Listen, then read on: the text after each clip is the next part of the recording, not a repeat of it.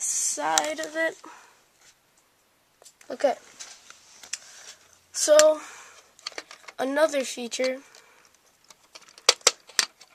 on here is a missile launcher. But there's a con about this thing. Watch.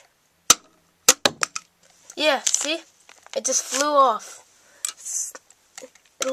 When you flick the missile, the whole thing launches off. Yeah, not a really good design. Yeah, watch again. Oh, that time it worked, but the missile launcher's like half off. Ugh. So yeah, not a really good part of the set. When it actually does work, it can actually knock down a couple Lego figures. Now, this room. What is this room? Can you please tell me if you know, because I can't even fit anything in there. It's hard to fit even one Lego guy in there, so if you know what that room is, comment and tell me. Thanks. Appreciate it. Now, another feature of this Clone Turbo Tank is this.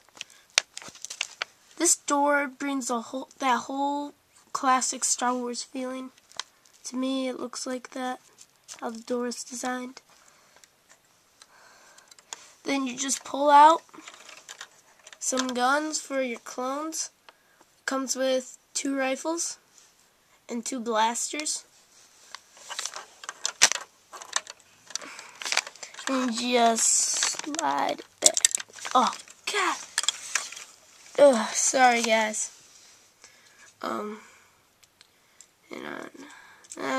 Heck with it. I'll just leave it out there. Okay. So that's that. Then over here, there's on the top, there's a cannon, a rotary cannon. You can move the cannon up and down for your Jedi or clone that's on it, and then there. You can put anyone on it. Okay. Now, in this room, I'm not sure what this room is. Is it like the con center at the back? I don't know. But if you have some extra clone troopers, you just pop one in there. Basically, all my clone troopers have that headset. And then you can pop in Ahsoka or whoever you want. Wait. Yeah, there. And just close the compartment. Okay.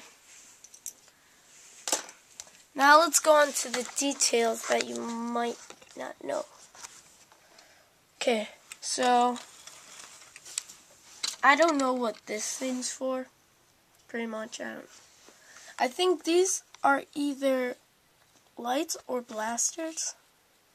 I'm not sure. Cannon, front cannons. What else? Oh yeah. I think they should put more red on the Clone Turbo Tank, because it kind of looks dull. Okay, the wheels. Really good suspension. That's all I can say.